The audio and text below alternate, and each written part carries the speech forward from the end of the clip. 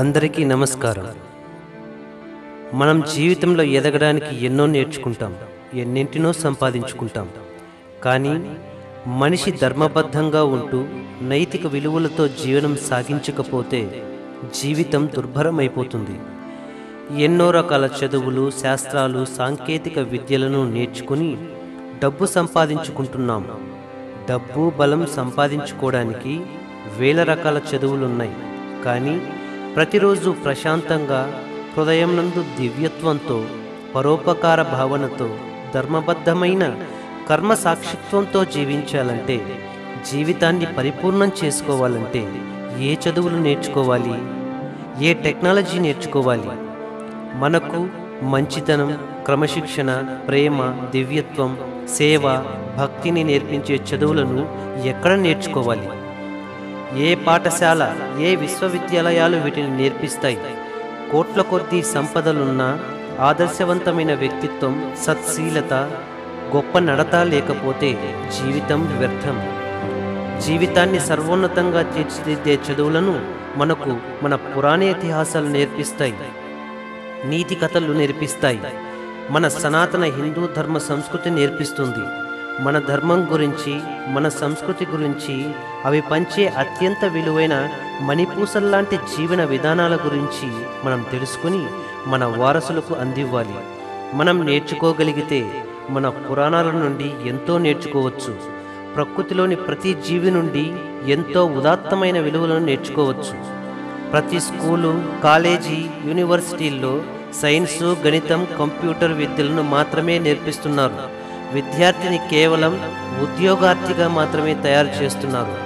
ఈ విద్యార్థులకు మంచిని, సంస్కారాన్ని, మానసిక స్థిరత్వాన్ని, సమస్యలను ఎదుర్కోగల స్థితప్రజ్ఞతను ఎవరు నేర్పిస్తారు?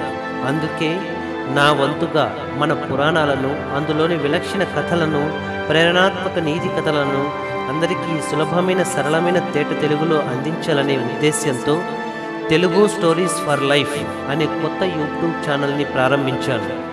భారత రామాయణ, భాగవత కథలను ఎలా అర్థం చేసుకోవాలో, అందులోని నీతిని ఎలా సంగ్రహించాలో ఈ వీడియోల ద్వారా చెప్పే ప్రయత్నం చేస్తున్నాను. అందరూ సహృదయంతో నా ప్రయత్నానికి సహకరించగలరని ఆశిస్తున్నాను.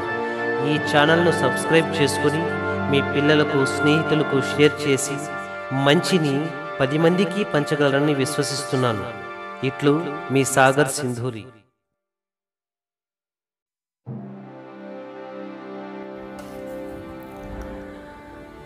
ఈ మహావిశ్వంలో 84 లక్షల జీవజాతుల్లో సర్వోన్నతమైనది, మహాబలవంతమైనది, అమోఘమైన ప్రజ్ఞ, మేధస్సు కలిగి మిగిలిన సమస్త ప్రపంచాన్ని తన చెప్పు చేతుల్లో పెట్టుకోగలిగిన సర్వోత్కృష్టమైన ఈశ్వర విభూతి మానవజాతి. అంటే మనమే, మనుషులం.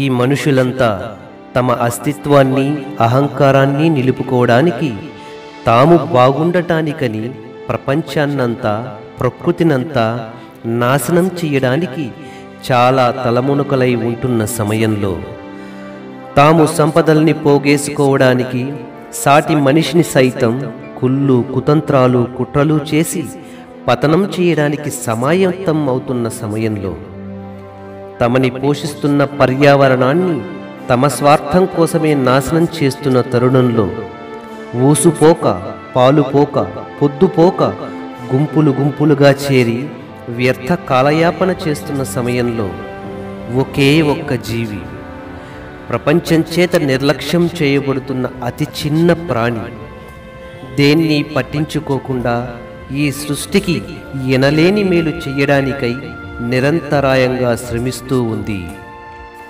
ఆ జీవి పేరే చీమ.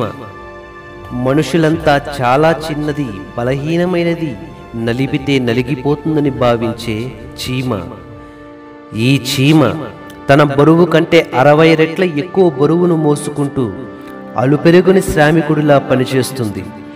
తాను నాశనమైన తన కట్టుబాట్లను, క్రమశిక్షణను, కఠోర శ్రమను వదిలిపెట్టదు. భూమి మీద మనుషులంతా కలిస్తే ఎంత బరువు ఉంటారో చీమజాతి మొత్తం అంత బరువు ఉంటుంది. 60 లక్షల రకాల జాతులుగా ఉంటూ కనిపించని సూక్ష్మమైన మహాసామ్రాజ్యంగా చీమలు విస్తరించి ఉన్నాయి. సృష్టిలోనే చీమలు అత్యుత్తమమైన పారిశుద్ధ్య కార్మికులు. మరణించిన సూక్ష్మ క్రిముల నుండి ఏనుగంతటి భారీ కాయాలను సైతం అణువులుగా చేసి భూమిపై మృత పదార్థాలనేవి ఉండకుండా శుభ్రం చేస్తున్నాయి. చీమలు లేకపోతే కేవలం గంటలోపే కోటానుకోట్ల సూక్ష్మ క్రిములు, బ్యాక్టీరియాలు మానవ జాతిపై దాడి చేసి మనుషుల్ని నామరూపాలు లేకుండా తుడిచేస్తాయి. దోమలు, కీటకాలు పెట్టిన కోటానుకోట్ల గుడ్లను వేటాడి తినేస్తూ కీటకాల సంతతి పెరగకుండా ఈ విశ్వాన్ని సంరక్షిస్తూ మానవ జాతికి మహోన్నత రక్షణ ఇస్తున్న మేటి రక్షక భటులు చీమలు. పాతాళంలో కోట్ల కొద్దీ ఉన్న జీవరాశులకు బొరియులు, సొరంగ మార్గాలు నిర్మించి ప్రాణవాయువు అందేలా చేస్తున్న కరుణామూర్తులు చీమలు. ఎక్కడ మృత శరీరం కనపడినా దాన్ని సుదూరాలకు మోసుకెళ్లి విచ్ఛిన్నం చేసి విస్ఫోటనం చేసి భూమిని ప్రక్షాళన చేస్తున్న బాధ్యతాయుతమైన సైనికులు చీమలు. సొరంగాలు చేసి భూమి లోపల సారాలను బయటకు తీసి నీళ్లను సారవంతం చేస్తున్న మహా గొప్ప కర్షకులు చీమలు. సదా ప్రకృతిని సమతౌల్యం చేసి ప్రక్షాళన చేసి ఈ భూమండలాన్ని సంరక్షించడానికి అహోరాత్రాలు శ్రమిస్తున్న వీర జవాన్లు చీమలు. పిసరంత చిన్న చీమే పరుల కోసం, ప్రకృతి కోసం ఇంత చేస్తుంటే మనం మనుషులం, మహాబల సంపన్నులు, మేధావులు, సృష్టికి ప్రతి సృష్టి చేయగలిగిన మానవులం. మరి మనం ఏం చేస్తున్నాం? మనం ఎంత చెయ్యగలం? ఆలోచించండి. చీమల నుండి శ్రమించే తత్వాన్ని, ప్రకృతిని కాపాడే బాధ్యతను, జీవితాన్ని నిర్మించుకునే క్రమశిక్షణను, పరోపకార భావనను నేర్చుకుందాం. ఆ చిన్న ప్రాణుల్ని నలిపేయకుండా వాటి పట్ల సదా కృతజ్ఞతగా ఉందాం.